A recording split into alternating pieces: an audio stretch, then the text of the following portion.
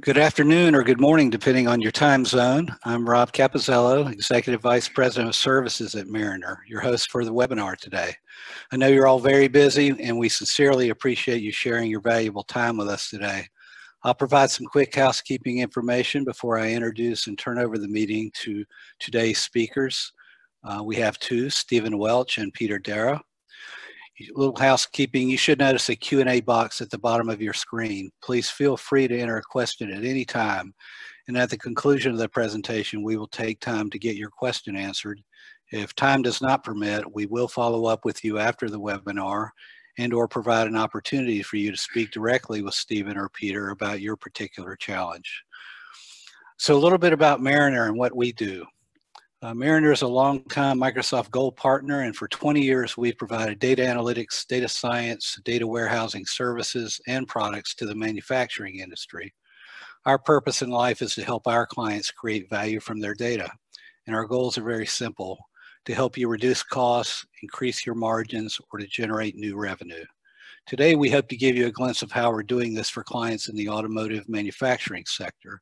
We'll be discussing our Spyglass visual inspection solution, a quality inspection and classification solution that leverages deep learning and convolutional neural networks. It's my pleasure now to introduce our two speakers. Stephen Welch is Mariner's Vice President of Data Science. Prior to joining Mariner, Stephen was Vice President of Machine Learning for an autonomous driving company. Stephen is also an adjunct professor at the University of North Carolina at Charlotte, teaching graduate level classes in machine learning and computer vision. Your second speaker will be Peter Darrow.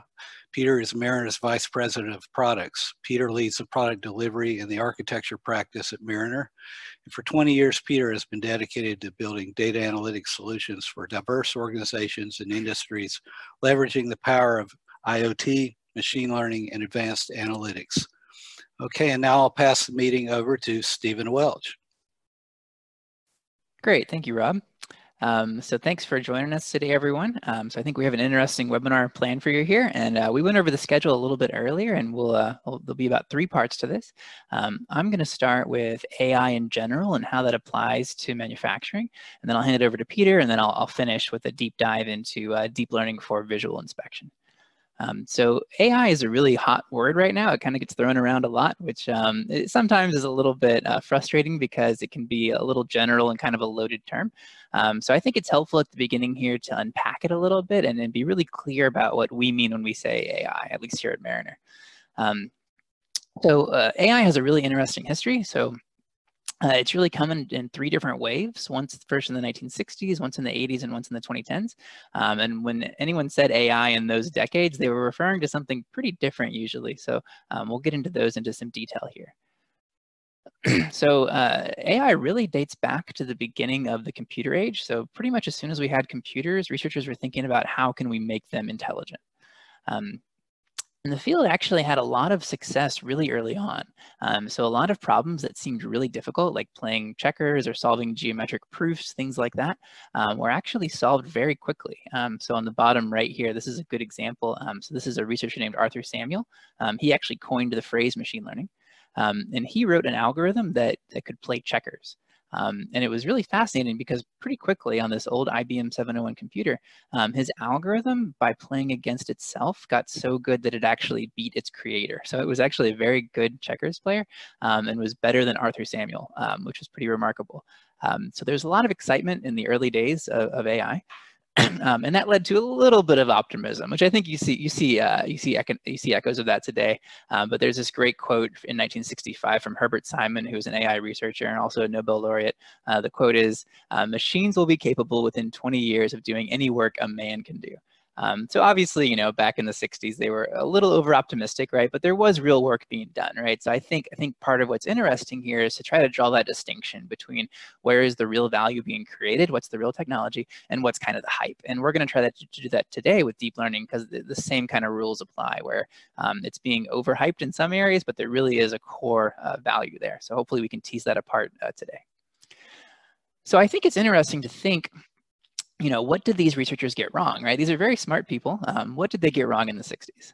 There's a lot to unpack here. Here's 2 books I recommend if you want to dig deeper, but I'll just pull out a quote from each that really kind of summarizes some of the issues with this first wave of AI. The first one is probably from the best AI book out there. It's by Peter Russell and Norvig. So this quote is, "The fact that a program can find a solution in principle does not mean that the program has any of the mechanisms needed to find it in practice."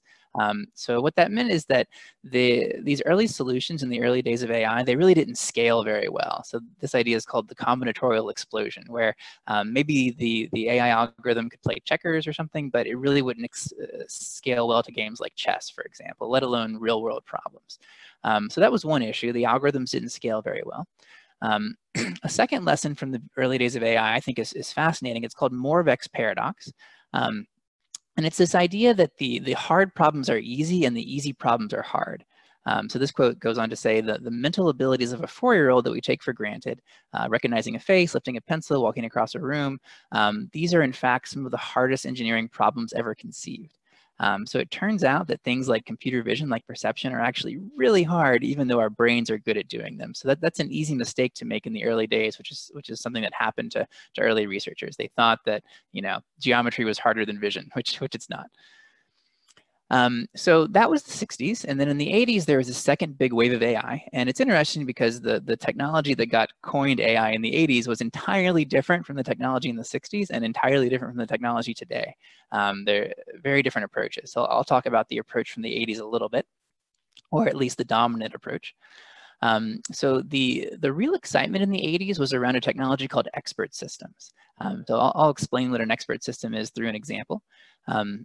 So the first customer or company to really profit from expert systems was a company called DEC. So they made these big computers. These were really hard to configure. So DEC had a bunch of different parts. And the challenge was, how do I fit all those parts together to make a computer that will actually boot up and do something? They had a lot of returned orders and even lawsuits by shipping the wrong sets of components because their sales staff, you know, didn't have the technical acumen to configure the computers because it was really hard. So what they did is they hired a professor from Carnegie Mellon named John McDermott, and he came to DEC and he built an expert system using Lisp. And that system, he took a bunch of rules from the experts at DEC. So he sat down in a room, wrote up all the rules from the experts at DEC, and made that into an algorithm. And that at the time is what was called AI. This system worked really, really well for DEC. Apparently, it was saving them on the order of $40 million a year pretty quickly by really replicating what the experts would have done by, you know, manually coding up the experts' rules. So that was AI in the 80s, and again, had a big business impact. It kind of was less popular in the 90s. Things fizzled a little bit. Expert systems are still around. We just don't call them that anymore. But AI kind of was less popular in the 90s, or at least the term was. And then the last wave, the reason that AI is talked about today really is because of innovation around 2012. So that's driving this third wave of AI. And this innovation was in the field that I work in, which is computer vision. And it really comes down to one paper, in my opinion. So there's this paper from 2012 by this group at the University of Toronto. And this paper, it presents a method for solving a problem on a data set called ImageNet. So ImageNet at the time was the most difficult data set in computer vision. So it's around 1.3 million images, and each image is labeled with one class. For example, an image could have a dog or a cat or a tree. And the challenge is to predict that label, to classify an image from the pixels alone. So just given the image, can we classify it? In 2010, the very best algorithms in the world had an error rate of around 28%. And that's with 5 guesses. So they got 5 guesses and they only had only got it right 70% of the time. In 2012, with the publication of this paper, these researchers using a deep learning model were able to improve performance by around 40%. And in the following 4 years, teams kind of piled on using a similar approach, a deep learning based approach, until in 2015, when researchers at Microsoft achieved better than human performance on this data set. And that model is called ResNet. ResNet, that specific type of deep learning model, that's the technology we use in our applications, at least in our vision applications. And we'll detail those later about, you know, how does this really apply when it shows up in manufacturing. But that's the technology that we're leveraging, and that's a little bit about where it came from. And just to give you a little feel, and I won't spend too much time on this, and we'll keep moving here, but just to give you a feel for, you know, what is this deep learning thing? How is this team able to to beat this previous performance. I'll just do 2 slides on deep learning real quick, and then I'll talk about applications briefly, and I'll hand it over to Peter. So here's deep learning in a nutshell.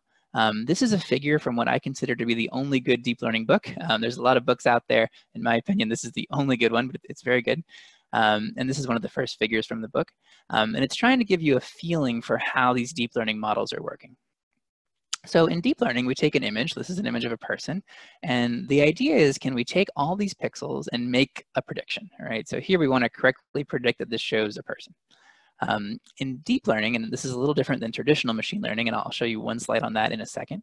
But in deep learning, we want to learn this mapping from these input pixel values all the way to predictions. And these errors that you see here are mathematical operations called convolutions. And really, you can think about it as a bunch of multiplications and additions. In a deep learning model, its job is to learn these mappings. So it learns the numbers that describe how to compute each layer of representation. And when I say layer of representation, what I'm talking about is that when you actually open these things up, so that they learn from data, but when you open them up, you see that they learn features like this. So this little pattern would be very effective at detecting edges. We would call that an edge detector. We didn't program this edge detector. The model actually learned it from data. But these models end up learning these stacked representations, where they take a bunch of edges, they put those together to form things like corners, and they put those together to form things like faces. And by learning these layers of representation, these systems can deliver dramatically better performance than previous approaches. So that's really what's going on the inside, and I'll just make a brief comparison between deep learning and other types of machine learning, and then as I said, we'll move on. But just to give you a little more context here, here's a few different ways to solve problems with computers. The approach on the far left here, this rules-based system. So this is really how those expert systems in the 1980s worked. So you have some kind of input, you have a hand-designed program, and you have an output. In this figure, the shaded blocks, those correspond to components that are learned from data. In classic machine learning, we have this 2-step pipeline. So first we take our raw data, like our pixels or our audio samples, whatever, and we extract some hand-designed features. So you may design a contrast feature that measures what is the contrast of this image, for example. You then take those and then you train a learning algorithm to predict the output you want, like detecting a human in an image, for example. So that's classic machine learning. In representation learning, we learn both of those steps. So instead of manually designing this by hand, we learn both those steps. And in deep learning, we have several layers, 3 or more layers of learning that happens. So that's the difference between classic machine learning and deep learning. And again, in practice, for certain problems, especially problems in vision and a few other areas, you can get much better performance by learning the whole mapping. And this really is how the field has changed in the last 5 to 10 years. Okay, so that's all I'll say about the technology. Please ask questions if you want to, or set up a call with us. You know, we could talk about this for a great length, but I'll keep it short for now. There are many really exciting applications of deep learning. If you've used Amazon Alexa, you've used deep learning, image recognition, all kinds of problems out there. In manufacturing, you're seeing these come online more and more. Deep learning itself is arguably 5 to 10 years old. It's taken a little while for this technology to percolate into manufacturing, but it really is coming into its own. So one area is certainly quality control and quality assurance. So I'm going to speak about this at the end of the webinar. Peter is going to talk about predictive maintenance and monitoring and alerting. And there's other really interesting applications as well here. So I'll hand it over to Peter here, and I just want to say that, you know, in this, I think we have a good lineup here because my perspective is a little bit more on the technology algorithm side, and Peter has a lot of really great experience in the deployment and not only the technological issues that you face, but also some of the business issues you may face when trying to deploy these systems. So without further ado, I will hand it over to Peter. Excellent, Stephen. Thank you. So, you want to be a manufacturing change agent? Well, we want you to be one too. And the goal here is to change. And in order to change, you have to move. And the goal, therefore, is to move, rearrange any combination of your organization's goals, behaviors, and assets. And in many respects, organizations are living organisms. And the physiology of moving is this. Organisms move to improve their situation, and they move real fast when they're scared. And the fastest way to move an organism or an organization is to scare it. However, You can only frighten people for a short time, but maybe a short window is all you need. An executive I know told me at the time he presented to his leadership team a press release from his competitors explaining their new capability. It was kind of ethical because after the leadership freaked out, he explained it was fake, but he did get his project funded. But if you can't use a short-term scare to get your organization to move, then you're going to have to sell your idea. And there's lots of advice everywhere on how change agents influence people. And if you search for change management, there's even more. But if you want to be a change agent in manufacturing, then I suggest Industry 4.0. It's a change management plan to rule them all, a plan to change the entire ecosystem of Germany's industrial machinery manufacturers to retain their goal of dominance, global dominance in the 21st century. How's that for a change agent playbook? And that is why I suggest 4.0 is pertinent for a webinar on AI manufacturing. Look at the AI contributors to that working group paper. IoT, artificial intelligence, are essential capabilities for an Industry 4.0 play. And 4.0 needs AI to accomplish these things. IoT and AI are tools for change agents because they can generate the most disruptive changes due to their different approach to familiar problems. And these are some of the goals of 4.0. Feel free to graze the other advice the Industry 4.0 plan includes, but I'm going to talk about these two topics. To avoid scaring yourself, be aware of what might happen and plan around it. And the following explains what can happen to the inexperienced change agents when they execute or select a pilot project. And why a pilot project? Well, people do projects to avoid scaring yourself. It's a safety mechanism, and if the pilot is an escape plan for the stakeholders when their AI can't deliver, then an even better plan is to avoid AI altogether. We've helped a VP of manufacturing who wanted to create a culture of responsibility in his processing plant, and we wanted to help the engineers of a product company that wanted customers to follow procedures on their heavy equipment, and we've helped the maintenance manager of a chemical process to take advantage of unplanned downtime with the smartest choice of maintenance jobs to match the maintenance window. And we help them by combining statistical analysis and rules born of their experience as applied to real-time telemetry. No AI was required to deliver those complex decisions in real time.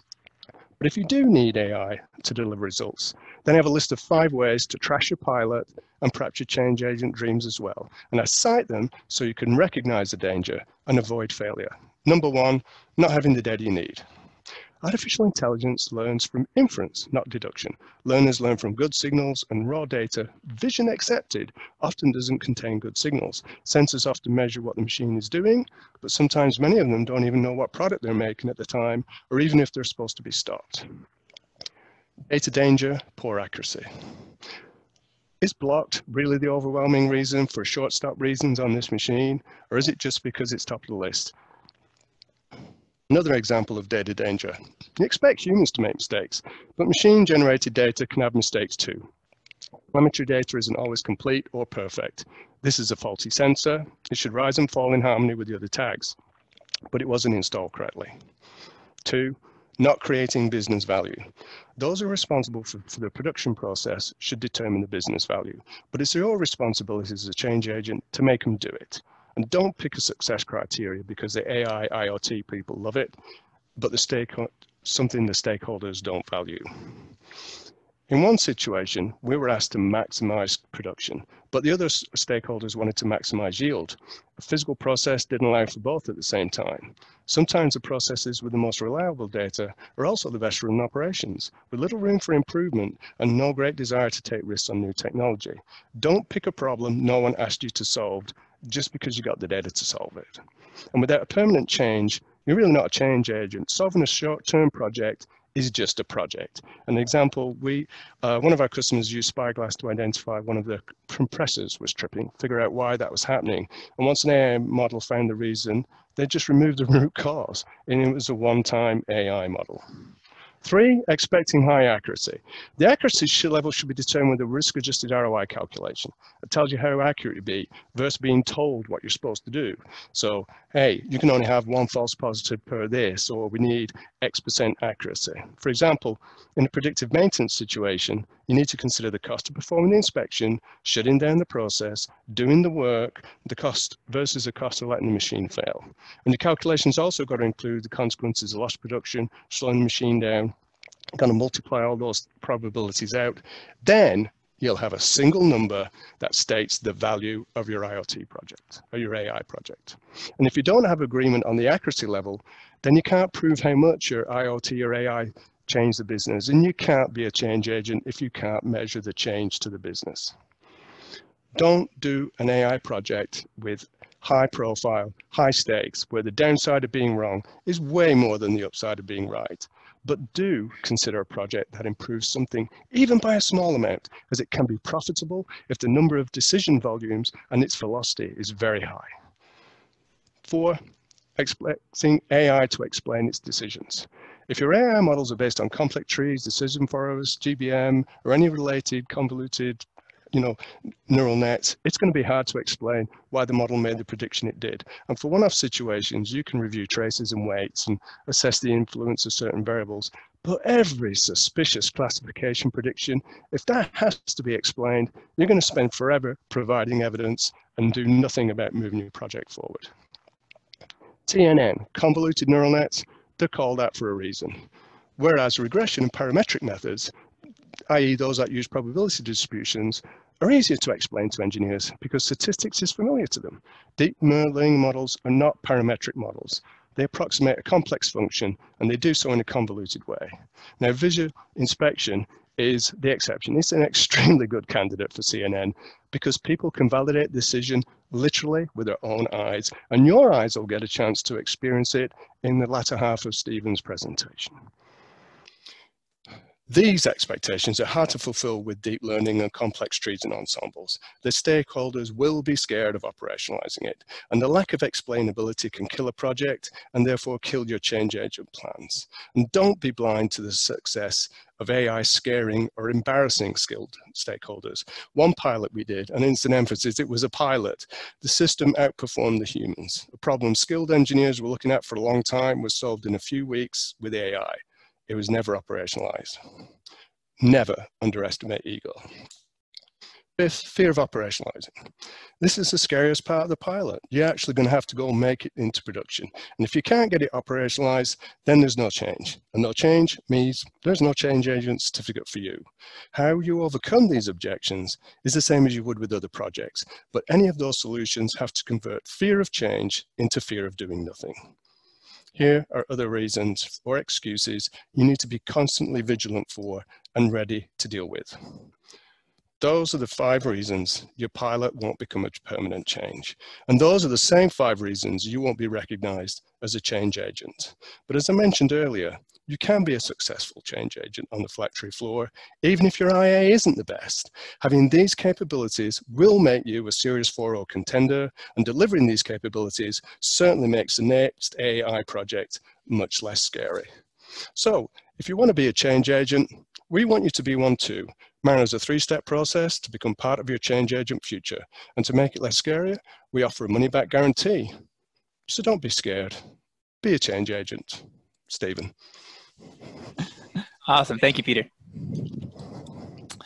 All right, good. So I'll take back over here, and the last portion of our webinar here before we hop to Q&A, we are going to do a deep dive into an area where I think Peter did a really great job of covering what to look out for as you go into these projects and how different kinds of projects will be better or worse fits for deep learning or for AI.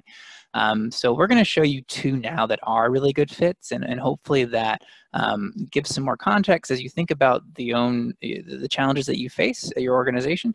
This will hopefully help you put a little more context around some areas where deep learning or AI really do apply well. So the area that I work on at Mariner primarily is visual inspection. And vision is one of those areas where there's in many cases, a very direct application of deep learning that can deliver some really good results. To understand how the deep learning applies here, or deep learning applies here, it's helpful to spend a little bit of time thinking about how the technology works today. So machine vision is not new. It's been around for at least since the 1980s and delivering value for all kinds of problems. Traditionally, machine vision works in a 2-step process. So there's some kind of image capture component and some kind of compute component. This could be integrated with the camera in a smart camera, or it could be a separate PC. There's some kind of software running on there. At the heart of this is some kind of computer vision algorithm. And its job is to take in these raw pixel values in the image and make some kind of prediction that you use to feed an HMI or a diversion gate or a robot, or it goes to a PLC. That's really where machine vision sits. And traditionally, as we talked about in the earlier part of the presentation, the most computer vision algorithms, and still today in manufacturing, they don't use deep learning. So what they use instead is this two-step process of feature extraction and decisioning. So I'll just talk about those a little bit. So this is a real image from one of our customers that they let us use here. This is an image of fabric, and there's a defect in the fabric. That's a hole in the fabric. Feature extraction consists of taking those raw pixel values in here and computing some other numbers, we call them features, that can help us make a decision. The number that we're showing here that we're computing is the contrast. So we're taking a little sliding window and we're moving it across the image. And for every little window, we're computing what is the difference between the darkest and the lightest pixel in that window. For this region, you can see that this area is kind of glowing, right? That's because that area is a region of high contrast. The contrast is a pretty typical signal that you would use then. You can compute other features such as defect size, for example, and you would take those features and you would usually, not always, but a common thing to do is to apply a threshold. So you say, hey, if my contrast is over 100, then it must be a defect. You can, of course, threshold on other variables as well, and then you make your decision based on that. This two-step approach of feature extraction and decisioning, that's really the state of the art. That's how it's worked for a long time. What we're doing at Spyglass and what's really happening in computer vision just broadly is that you're seeing this two-step pipeline being replaced by deep learning. The graph that I showed in the first part of the talk where we saw the performance on that open source data set improve so dramatically, that's because the researchers switched from this approach to this approach that published that paper. Let's just talk about why you might want to switch first. Something very interesting that we're seeing play out right now, especially in vision, is we're seeing to what extent deep learning is going to replace or augment existing technologies. There are some problems in vision where this two-step approach is still the way to go, but there are some problems, and we're going to show you two, where deep learning really can deliver a lot of value. Where this approach can go wrong sometimes is it can be, I think a really good word for it is brittle. So you have these images. Now imagine this was, instead of being a hole, imagine this was just a piece of lint or flock on the fabric, right?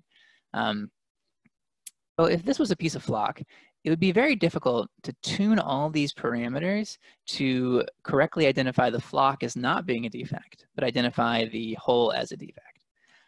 In practice, a lot of commercial vision systems, they give you a lot of controls. So we have one customer, they have a system that does exactly this, and they have 300 different thresholds to tune, right? So they have an amazing team of really good quality engineers, but there's no way they're going to be able to find the right combination of parameters. So what that means is that they have this system that's very difficult to tune and maintain. So again, not all vision systems run into that problem, but for the ones that do, for the problems that are like that, deep learning can really deliver a lot of value. And just to put it in a nutshell again here, as we showed in the earlier section of the presentation, in deep learning, we're going to directly map from an image to a prediction. So we're going to learn this whole mapping, no more two steps. There are a couple trade-offs you make when going to deep learning. The first one to be aware of is that instead of having your experts kind of learn how vision systems work and tune these parameters, you're instead going to use their time to make a labeled data set. So these models learn from labeled data, and that's how they do so well. And that's something you wouldn't do here, right? You would spend your time tuning, but you wouldn't be labeling a data set. So just something to be aware of, and we'll get into detail about what that labeling looks like. So as promised, we have two examples for you. The first one is glass and glass manufacturing, and the second one is going to be in fabric. So this was an existing vision system at one of our customers. We've generally found that the vision systems out there have very good imaging capabilities. So they take very high quality images, and the problem is not usually in the hardware. For this vision system, it takes excellent images of glass. Glass is hard to photograph, but this system does a great job. The challenge was their software, again, didn't use deep learning. It was a traditional computer vision approach. And they had a high false reject rate. So they were rejecting sometimes up to 25% of parts that were actually good. One of the major causations for that was the glass being wet. So there's a cleaning step a few stages before this on the production line. The glass would get wet, and little water droplets look a lot like surface defects or a lot like chips. So teasing those two classes apart is a real challenge. And they tried non-AI approaches first. They tried to blow off the glass, things like that. That's also pretty difficult. So this was a situation where really there was not an obvious, easy other solution, and really we could come in, train a deep learning model, and really deliver some value. So I'll get into the numbers here of what our performance is. So this confusion matrix on the left, this represents the performance of the system when we showed up. So this is the current existing vision system. So one of the first things we do is we collect a labeled data set. So working with your experts, we label a data set. As far as data set size to start with, we try to shoot for around 50 examples of each class, of each thing you want to classify. In this case, we had a data set with 45 images of defective pieces of glass, 50 images of good pieces of glass, and 30 images of wet pieces of glass. As you can see, their current system did a great job at good versus defective, but these 30 wet pieces of glass were labeled as defective, leading to a high false positive or false reject rate of around 25%. So we came in and we trained that ResNet deep learning classification model. And actually, we thought we were going to just crush this problem. We thought we were going to deliver incredible performance. When we first trained, we actually had like 80% accuracy, and I was kind of bummed about it. And we looked deeper into the data, and we realized that there was certain images where our system was getting confused. Basically, it was predicting as defective that were labeled as good by the manufacturer. We looked closer and we saw something that looked like a defect, but a different kind of defect. We went and asked the experts, and they told us actually it is a defect, a special kind of defect in glass that's a little harder to see, but it is a real defect, which we were happy to hear about. And by adding this defect to our classes, we were able to get some really good performance with a false reject rate of less than 1%. So an advantage I would say of going through this process is it really forces your human experts to agree and be thorough, because they're being validated against the model, and the reverse. So the model is trained from the human experts, but if you have two experts who kind of disagree, the model will definitely draw that out. So I think that really, and Peter made a great point about this, just the process of doing this stuff is valuable organizationally. Forget about the results. The results are great too, but even just the process can really work wonders for quality. All right, so there's one other thing I want to mention about these deployments. So I talked about how, when you go from traditional machine vision to deep learning, one of the trade-offs is that you have to label a data set. That's the first one. The second one to be aware of is that deep learning is significantly more computationally intensive than regular computer vision. So you need 2 to 3 orders of magnitude more computing power to do deep learning. You need a more powerful computer. We've invested a lot in this piece of the puzzle. So it's becoming cheaper and easier to train these models. We think there's value in being an expert at training these models, and we think we have that skill set at Mariner. We do. But we really are investing a lot of time in the infrastructure to deploy these models, because it doesn't matter how good your performance is. If you can't deploy it in real time on the factory floor, it doesn't really matter. So we are a Microsoft Gold partner, as Rob mentioned, and we're built on top of a technology stack called Azure IoT Edge. And what it allows us to do is to deploy these models to the factory floor on GPU accelerated hardware. So a GPU is a specialized computing device that allows us to do computations in a massively parallel way, so we can process data really quickly. And what we do is we deploy these devices to the factory floor, and these actually do the inference or the decisioning in real time. You really couldn't do this in the cloud. It has to work without internet connection. This is the system we deployed to the glass manufacturer. And just for reference, they have really high resolution images. We can process one of their images in about 100 milliseconds. We can go faster if we need to for other applications, but for them that was about right, because they needed a decision in about 3 to 5 seconds. So that's a little bit about deployment, and we're happy to answer questions about that. But I want to go ahead and hop into one more example, just so you have a little bit more to think about as you're thinking about where deep learning may apply to your organization. So the second example here is from Automotive Fabric, and this is their existing vision system. So this manufacturer had pretty significant capital investment in hardware to do this kind of thing. And again, the imaging capabilities of their current system are quite good. There's no image quality issues, right? So it doesn't make sense to rip and replace all this stuff. Really what you need is a layer of intelligence on top of this, which is what we are doing. So this is their existing system. This is for fabric. Imagine a roll of fabric flying through this machine at a high rate of speed. There's 8 cameras in here. The roll of fabric's about 10 feet wide. And these cameras take pictures whenever they detect an issue. The output of this system is what's called a defect map. Here's a defect map. And every point here is a location along the roll where the system believes there to be a defect. Just to give you a sense for scale here briefly, the length of the roll is about 900 yards, so about half a mile, and the width is about 10 feet. This is in inches, so 120 inches. Every point here results in an image, so the system takes an image. Some of the images are true defects. This is a seam in the fabric. This is what's called an indent. It's a certain kind of defect. These are more subtle defects, but these are actually good. These are not defective. The current system is triggering off these for reasons we described earlier. Basically, it's brittle and it's difficult to tune the rules to catch this kind of defect and reject that kind of defect. It's very difficult to do that with the traditional approach to computer vision. The result here is that of these points that get spit out in the defect map, in practice, up to like 40% of them were actually not defects. So again, a very high false reject rate. So the task here is, can we use deep learning to improve our performance, to reduce that false reject rate, and ideally to identify different kinds of defects for root cause analysis so they can make improvements to production quickly. So here we'll talk a little bit about the labeling process. So as I mentioned at the beginning of these projects, the first thing we do is we sit down with your experts and we make a labeled data set.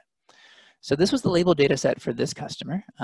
And what we proposed here is that they solve this using a technique called classification. So you can actually do a lot with deep learning. You can predict like where a defect is, you can predict a segmentation mask, all kinds of stuff. But for most customers, if it makes sense, we'll start with what's called classification. And that's where you try to predict one unique label for each image. So if each image corresponds to one kind of defect, and again, we can do it with multiple defects or different kinds of things, but this is usually a good starting point. If each image can be uniquely classified into one class, we'll do that. So here we have examples of this defect called indent. Here's examples of a defect called stop marks. These 2 columns represent examples of false, so those are actually not defective. And this is a class called flock. This is little pieces of lint getting on the fabric. So those are our classes. We have around 10. And these examples serve as the basis for training our deep learning model. So from there, we go and train our model. We achieved an accuracy of around 98% for this data set that we're sharing here. What's really important, though, and what we do early on in the process is we take a careful look with our customers at what the model is getting right and what it's getting wrong. We generally do that through a confusion matrix. So here the rows represent the labels. So they represent the labels that we originally made with the customer. And the columns represent the predictions made by our model. So this 108, for example, this means there were 108 examples where the experts said this is a false, it's not actually a defect, and the model agreed for those 108. So for these 108 examples, the model got it correct. So as you can imagine, a perfect confusion matrix would only have numbers on the diagonal because the label corresponds to the prediction from the model. So then when we get it wrong, you know, if perfect is along the diagonal, then any kind of error is going to show up over here, off diagonal. And as you can imagine, some types of defects are more costly to the business than others, and how you measure this is important. So for example, confusing flock and false is not a big deal because these are both false classes. However, doing something like confusing a stain for false, this is not good because basically this represents a stain that is getting through our system and could make it to the customer. And like Peter said, you know, there's no such thing as 100% here, so there's always going to be errors, but it's a game of quantifying what are your errors, how does that compare to what you're doing now, and like Peter said, it's really about measuring what is the business value. And actually, Peter has a really great spreadsheet where he walks through how you can compute what accuracy you need given the business value. But anyway, to move on here, what we'll do then is we'll look at these specific examples and we'll see what is the model getting wrong and what does that mean for the application. So I think what we're showing here, this example, I think it corresponds to this one. No, this one. So in this case, this is actually handwriting. This is writing on the fabric, but our model thinks it's flock. This part right here looks kind of like you know, just lint on the fabric, but it's wrong. Notice the C here. So when we train a classification model, we get both a prediction and we get a confidence level. So this is the confidence level. And in some cases, we won't always do this, but if we have to, what you can do is you can actually filter and you can say, okay, I only want to take predictions above some confidence level, because even though the model is wrong, it's not terribly confident. So that gives you a little bit more flexibility with how you deploy these things. Like Peter said, you're never going to have full explainability. I can't tell you analytically why the model says flock, but I can at least say, you know, for this example, it's less confident. So just some things to keep in mind as you think about your problem. To wrap up this example with some results, I'll show you our final results here and how that kind of compares to their benchmarks. We started this project with 7 rolls of fabric. We used 5 for training and 2 for testing. It's very important with deep learning to separate your training and testing set. It's very easy to do what's called overfitting, where you get very good performance on training and then bad performance on testing. Basically, the model can memorize the training set because the model is really powerful. So it's important to only show your results on examples you did not train on, which is what we're doing here. And the metrics that this customer really cares about are the defects per 100 yards and the false rejects per 100 yards. Their current system had around 17 false rejects or false positives per 100 yards. After we trained, we knocked that down to 0.47. So really about a 32x reduction, something like that. This is really, when you have an application like this, you can just show really dramatic results from deep learning, which makes it a fun field to work in when you find the right problem.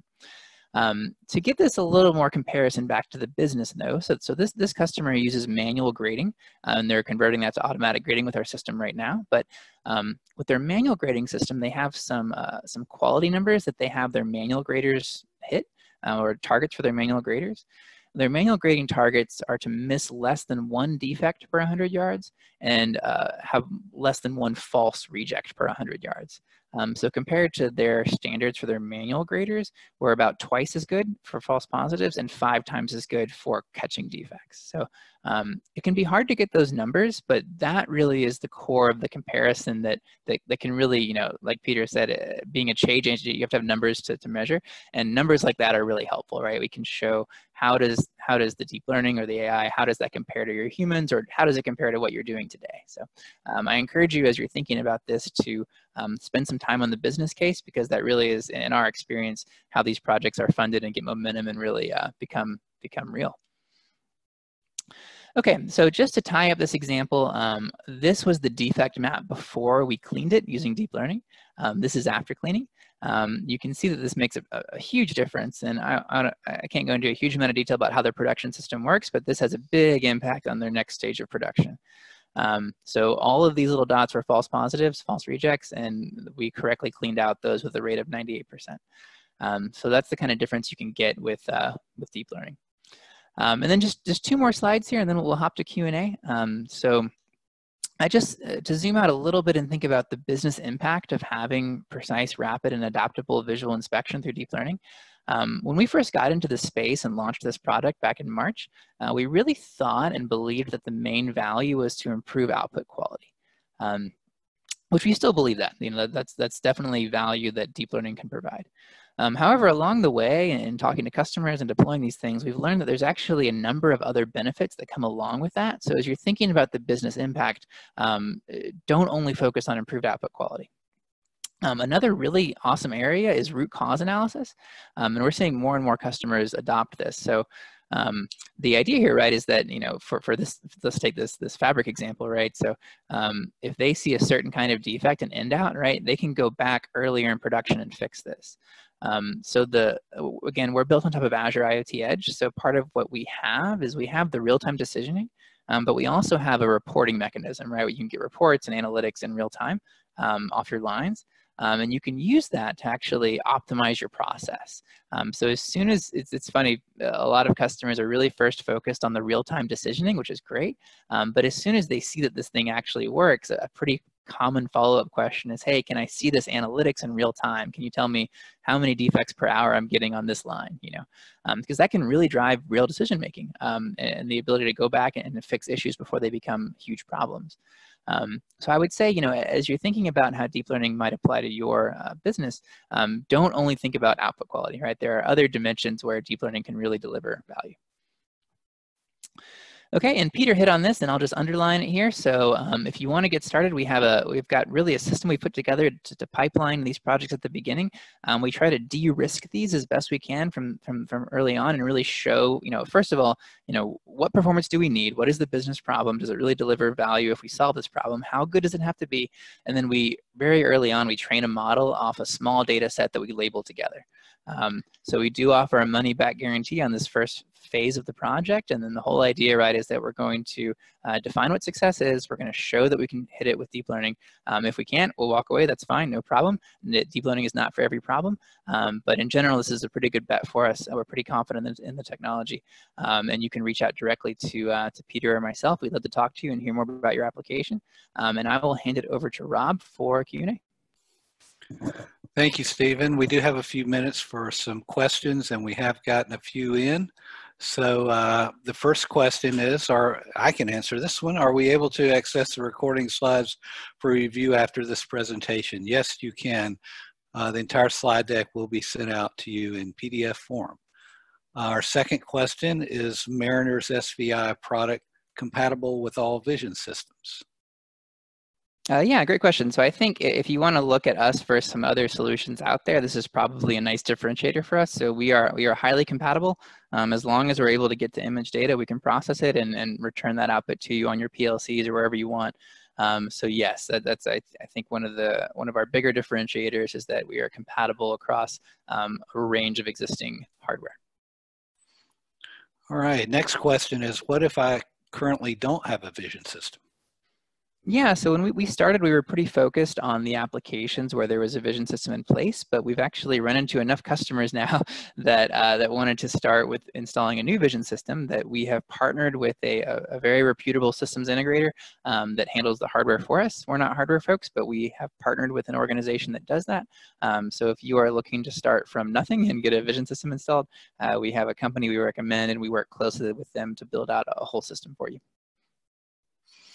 All right, I think there's one more. Is Spyglass software that is custom developed based on our needs, or is it a combination of software and hardware? I guess I'll take that.